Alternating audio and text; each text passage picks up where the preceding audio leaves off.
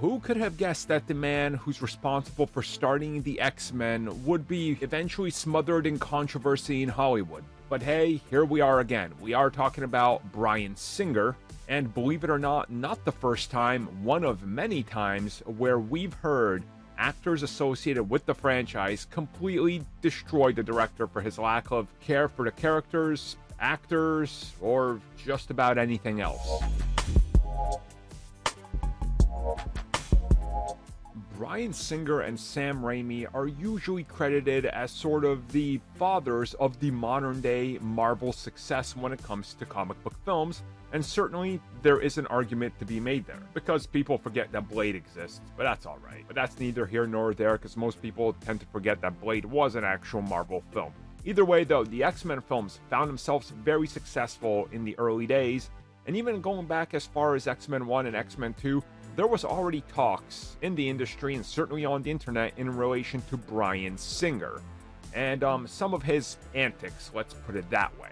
You know, we heard about how he said you can't have color on X-Men suits, and also comics are forbidden on the set of the film because we're not making comic book movies. Yeah, okay.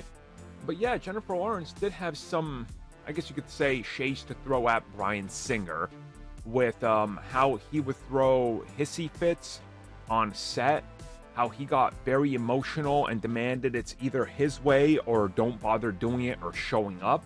And she compared some of her time working with other directors who were, let's just say it how she says it, supposed to be emotional because they're women and that's the perception. And she's like, yeah, but Bryan Singer was more emotionally driven and threw bigger tantrums than them.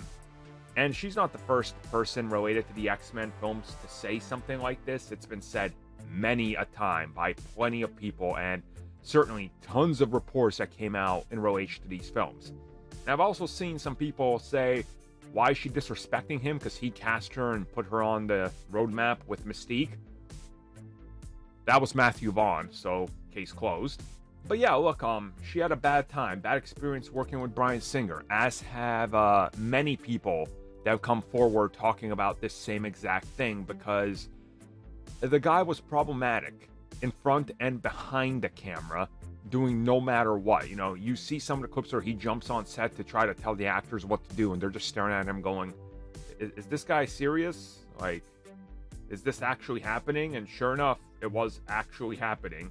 So it's not really surprising that she didn't have a good work experience with him, and that he was also doing his thing. But at the same time, I think this spells a bigger sort of a picture of why he hasn't worked for a while and why he's never going to be back in the Marvel fold. It's just not how they roll, and things have only gotten worse for him ever since, you know, what was the last X-Men movie he did?